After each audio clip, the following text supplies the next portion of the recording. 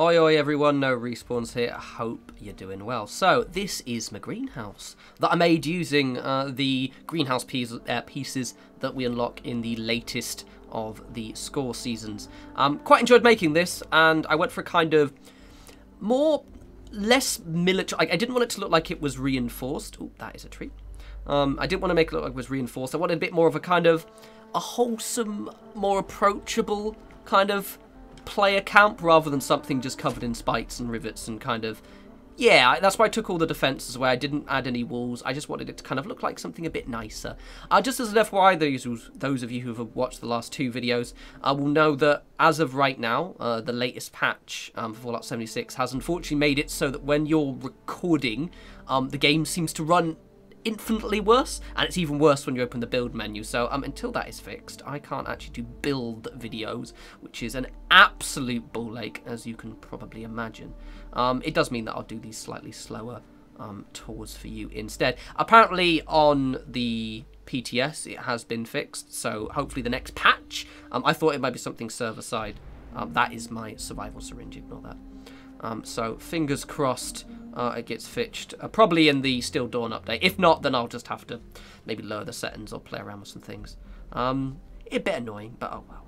I'm quite pleased how this turned out. I didn't realise that I have actually purchased every one of the plants that you get in the game as well, so I have so many plants. As you can see at the inside, I added these steel columns. The reason being is, and the one little bugbear with the greenhouse pieces, you see that little gap there? There are quite a few of those, especially when you're angled on. But I think it might be these chest-high walls, now I think about it.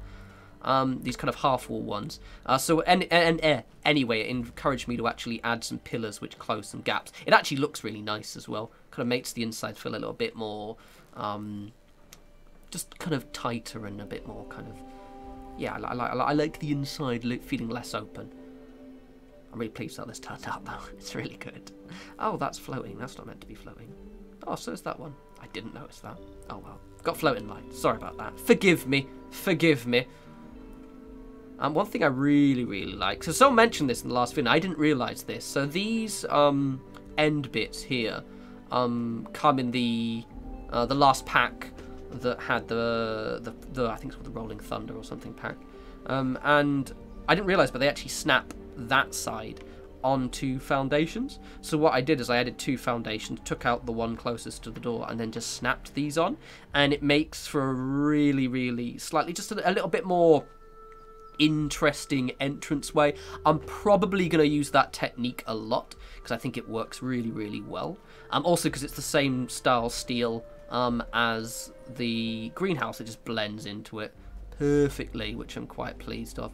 One thing that I do a lot in my videos, especially when I have crops, and this is sort of encouraged by the fact that we don't actually, you have to use a blueprint trick to place crops close together, is that I deliberately decorate around my crops to kind of make it a little bit more interesting and busy, and also fills out the space. I like to think of it as organised chaos.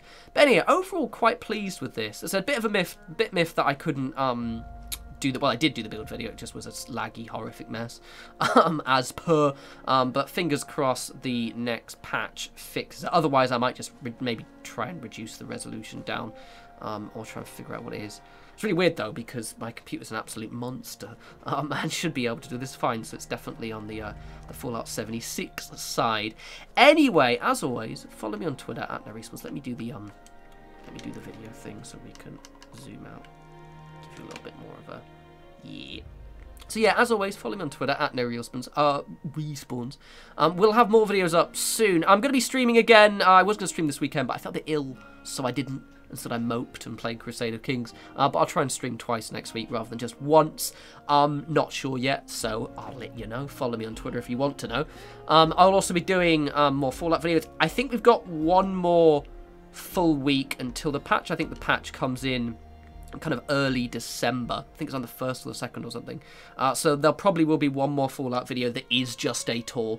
But then hopefully at that point they will have fixed whatever the hell they broke, and I can go back to recording my building parts of these videos again. But until that point, you guys enjoy the rest of your weekend.